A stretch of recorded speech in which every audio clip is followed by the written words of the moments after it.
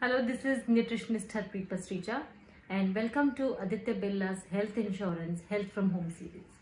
Now, COVID-19, we all know the way it is spreading. The whole scenario is changing on a daily basis and numbers have been increasing. And CDC, that is your Center of Disease Control, has identified one of the group to be most vulnerable. Any guesses? Yes, it is the old age people, that is our senior citizens, people who are above 60 years of age. They are twice as likely to develop a serious COVID. That means that if they get this infection, the chances of the recovery probably would be lesser or it would take more time. So one of the major reasons everybody is emphasizing is that the older age people, the senior citizens, people above 60 years of age, should not go out of the house at all, even to buy their essentials. So their essentials should be bought by either of their family members or their neighbors, or even government is trying the best to provide them at home. Now, when I'm talking to you with regards to the people who are above 60 years of age, what happens with them is their immunity is somewhere compromised. And why is it compromised? One of the major reasons is aging. So as we age, as we progress, what happens is our immune system sometimes starts getting compromised because of our age. Two is, if you notice in people above 60, they usually have some or the other underlying diseases. That could be diabetes, or it could be COPD like lung disease. It could be anything to do with hypertension or cardiac or kidney. So they usually have an underlying disease which makes it more difficult for them to recover, and also to more prone to any of the infections and any flus. So it is not just the coronavirus or this particular COVID-19. It could be any infections and flus because their immunity is compromised. So somewhere they are more vulnerable. So what can we do? What I'm going to share in this series are certain tips. Now, when I'm saying about tips, I'm not just going to talk about only nutrition. I'm also going to talk about some extra tips. Reason being, as a nutritionist, I feel your health is basically four things. It is a holistic approach what we need to take care. So whether it is your physical health, social health, spiritual health, or mental health, if all these four are healthy, automatically it makes a person healthier. Then because a person is healthier, the immune system is better. Okay, so I will be discussing in the later part if that what are the tips. For that you may need a notebook and a pen, so please arrange it. And if you have any questions, you may please pop in and I will answer to those questions as well. Okay, now what is the key for a good health? Key for a good physical health is your right nutrition. Right nutrition means a balanced nutrition. Now, as per our the dietitians and nutritionists, when we talk about a balanced nutrition, it means that we should have good quantity or right quantity and right type of macronutrients, micronutrients, and also hydrate our system. So that is to build a good health. Now, to build good immunity, there are other things which I'm going to talk about as well. So macronutrients, now you must be wondering what are macronutrients. Some of you may be knowing about it. So macronutrients means your carbohydrates, fats, proteins, they all come under a group of macronutrients. Now carbohydrate means a good carbohydrate. We just don't need any kind of carbohydrate. A good complex carbohydrate is one of the best thing for energy. So whether it is your wheat, rice, jawar, bajra, fruits, they all give us carbohydrates. Now protein. You must be knowing it comes from dals, that is your any kind of chana dal or moong dal, tuar dal. Then is your dairy products like milk or paneer or dahi. Then we talk about nuts now, almond, walnut, cashew nut, peanuts. These are all good source of proteins. Okay, and then we talk about fat. Now fat means we need a restrictive quantity of fat, especially when we are aging. So people who are above 60, and during this time when the movement is very less, we don't need too heavy food, or we don't need too much of fried food. But yes, you also need a right kind of food, right quantity of fat, which is also very important. So where does the fat come from? The fat comes from the visible fat, invisible fat. Visible fat, which we see, that is your ghee, butter, makhan, tel, these all come under visible fat, we can see them. And invisible fat comes from your nuts and seeds. So whether I'm saying pumpkin seed, sunflower seed, walnut, they all are invisible source of your fats, which are also a good fat. So this is your group of carbohydrate, macronutrients, that is your carbohydrate, fat and protein. Now when we talk about micronutrients, these micronutrients, they basically are like they comprise of all the vitamins and minerals. So vitamins and minerals, you all know that they help in protecting our body, they keep our body disease free, they keep our skin, hair, immune system. So there is of each micronutrient, there are so many of micronutrients, whether it is vitamin A, vitamin C, E, vitamin K, selenium, chromium, zinc, biotin, they all come under micronutrients. So though the requirement in the body is very less of each of these micronutrients, your vitamins and minerals, but they play an important function in your body. Okay, and at this point, if you're not able to eat lot of vegetables or lot of fruits, because there is one, you're not probably stepping out of the house to buy them, and two, the availability is a little issue, you could also speak to your doctor, your medical practitioner, and take a suggestion if he would like to suggest any kind of vitamin and mineral supplements at this particular point. You may need these kind of supplements because vitamin C, as I told you, is good for your immunity, vitamin A for skin and for eyes. So we need all these vitamins and minerals at this point. Okay, so now as we were discussing, that is macronutrient, micronutrients, they are your major food groups. Then is your water. Hydration is also very important at this point. So you need to make sure that you're drinking enough water as well. So at least 15 glasses in a day. Yes, if anybody has a kidney issue or a lung issue, then they may have to restrict the quantity of water as well to maybe 10 or 12 glasses. Please speak to your doctor and figure out how much water and how many glasses or how many ml of water you need to drink.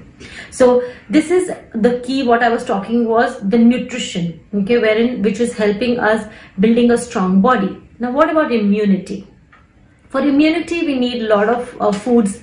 We need antibacterial, antiviral foods, antioxidants. So these, where do they come from?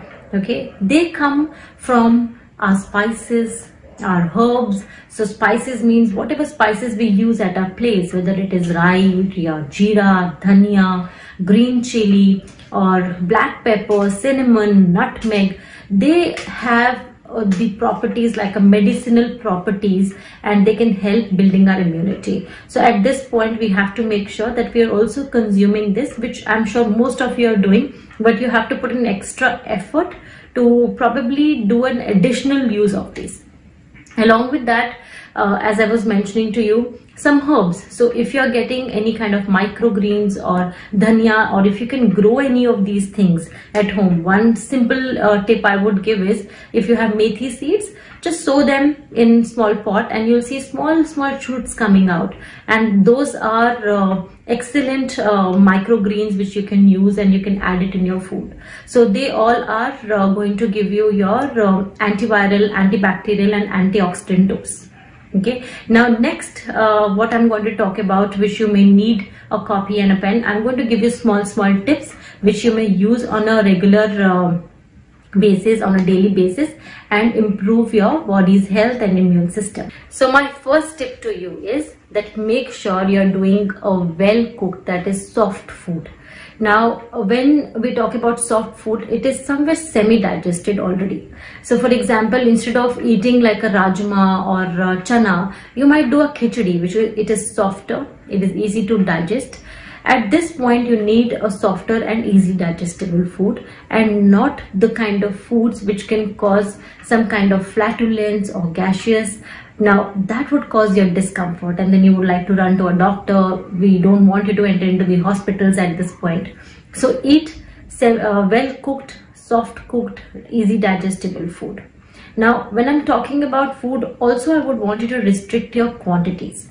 So at this point, because the movement is lesser, we are not able to walk as much, we are not going out for our regular exercises and all, which is also causing some kind of frustration in a lot of people.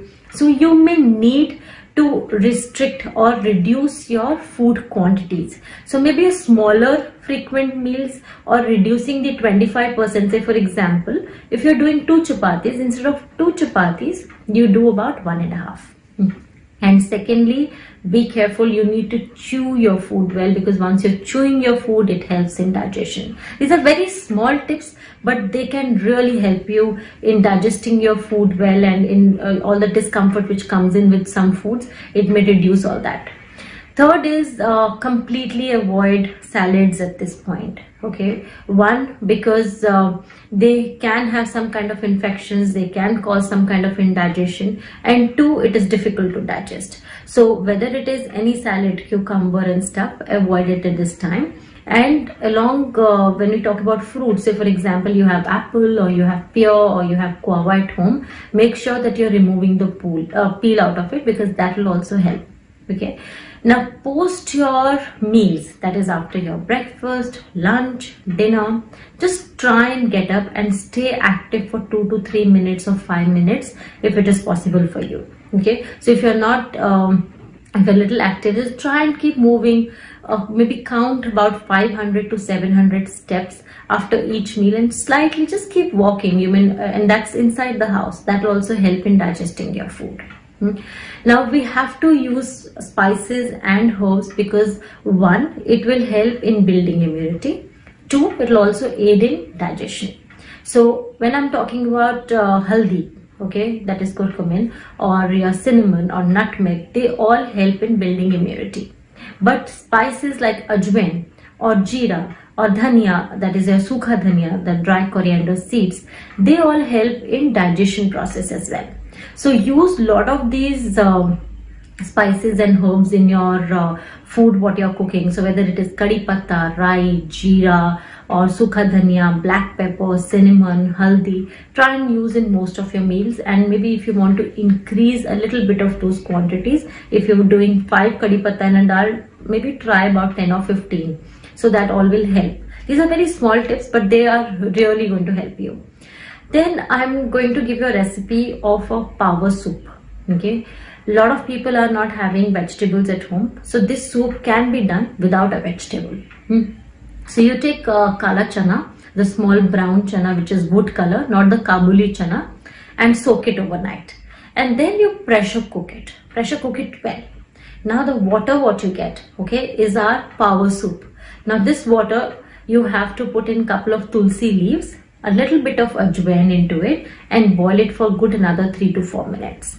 Now this water, strain it off. If you want to add a little salt and black pepper, it's up to you, and drink this soup at least 3 to 4 times a week, and you'll see you'll feel better with this. It'll give you a lot of energy. It has proteins into it, and it is also an anti-inflammatory, so it'll really help you. So try this soup. If you want me to repeat, I can repeat it again. Take black chana, soak it overnight, next day nicely pressure cook it. The water what you get, you need to put couple of tulsi leaves and ajwain, that is your carom seeds, and then boil it for another 3-4 minutes, strain it off and drink this water. Okay, this is like a soup which you need to drink 3 or 4 times a week. Then is your decoction. I want you to do one decoction. Most of you at this age know what kind of spices, what kind of herbs suit you. And if you're diabetic, I would want you to use a cinnamon stick and nutmeg in that decoction. And if you're not diabetic and you're just working, so depending on what is your problem. Say for example, you're diabetic, I would want you to take a glass of water, put some nutmeg into it, put some cinnamon, and boil it nicely and drink this at least once a day. Okay, all those who have a lot of cough or phlegm which keeps coming in, or they get cold more frequently, what they can do is they can take ajwain and tulsi and ginger and boil that and drink this water. around maybe after your meals or after your maybe in the evening. So try and avoid these things early morning, empty stomach, because sometimes these spices and these herbs can give you acidic feeling. So post meal is one of the best time to do this. So try to make some of the decoctions and don't overboil them. Just take about 250 ml of water and boil it till it becomes 200 ml of water. Okay, completely avoid any cold foods at this point. So whether it is your dahi or whether which is refrigerated, or it is refrigerated fruits, or it is the cold water, avoid them at this point, because we don't want you to get more prone. So if there is a slight infection, you get more vulnerable to any kind of infections. So you have to keep yourself and guard yourself at this point. So for guarding, you should not drink cold water. You should gargle every day. Even though you have no cold and no cough, gargling twice a day will only keep your throat and your it'll keep it clear. And steam. So before you sleep in the night, if you can take a slight steam, that will also help to keep your lungs and your nostrils, everything clear. And along with this now, because some of you must be staying alone, your children are out in another city or another country, so you may be getting very fearful at this point. So try and do positive thinking. Do positive affirmation, say everything will be fine. This is a small phase. This is a phase which will definitely get over. Try do breathing exercises that will relax you. Okay, so and try and do video calls, talk to them more often, and try and keep the anxiety away. You all, if you're above 60 and you're listening to me today in this series, you have seen wars earlier. Okay, you've seen the blackouts. This is just a lockdown. Okay, don't get anxious. This phase will pass off. Just give it a couple of days. But at this point, what is more important and most important is you. If you take care of yourself, you're not getting anxious, you're doing your breathing exercises, try to do movements, try to physically stay healthy by eating right, eating well-balanced diet. I'm sure you will pass through this phase also very easily, and you'll be safe and you will be healthy even after this phase. So my tip of the day today is include a probiotic in your diet. Okay, so probiotic we can get in form of curd. Okay, so if you have milk available, try and put curd and have homemade curd, or you could also do small quantities of homemade pickles, or even fermented food. Say when we're talking about idli, dosa, they are fermented. They also can give you a probiotic. So probiotics will keep your gut healthy, and gut is one of the important part to be healthy if you want to build your immune system.